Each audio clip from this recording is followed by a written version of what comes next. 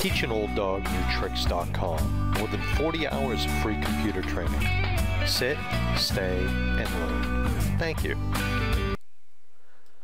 Hi ladies and gentlemen, this is Tony Holowitz, and I want to thank you for being here in this series of tutorials about bills and working with vendors. In our previous tutorial, we had entered a bill. We'd come right here and entered a bill for Verizon. Now on occasion you might want to see a report, or someone in your company might want to see a report about what bills are due. In other words, an accounts payable bill.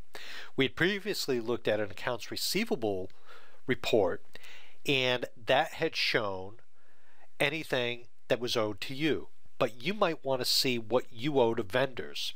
So I'm going to come up here and I'm going to click on vendors. I'm sorry, I misspoke. I'm going to come up here and click on reports. I'm going to go down to vendors and payables. I'm going to come over to AP aging summary, accounts payable aging summary, and I'm going to click on that.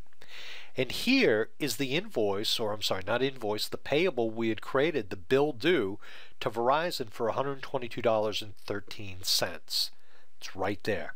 What I'm going to do, based on past experience, I'm going to click on view, and I'm going to go add AP aging summary to icon bar. So in other words, we're going to add this to the icon bar. And again, I'm just going to pick some kind of something here. It doesn't really matter. I'm going to click OK.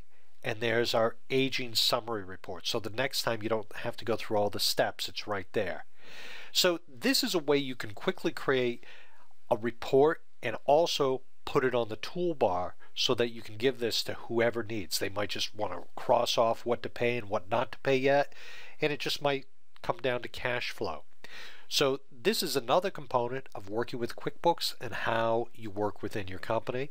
And again, it's right there. So if your boss comes over to you and says, hey, give me the AP aging summary, one click will do it. No problem. My name is Tony Holowitz. Thank you for being here for this tutorial. Have a great day.